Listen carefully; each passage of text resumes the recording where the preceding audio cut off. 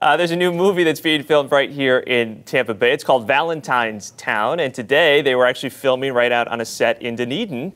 They're going to be filming at multiple locations all across the area in Pinellas and Hillsborough counties. Valentine's Town, it's about a guy who has to convince his hometown to approve a big development proposed by his company.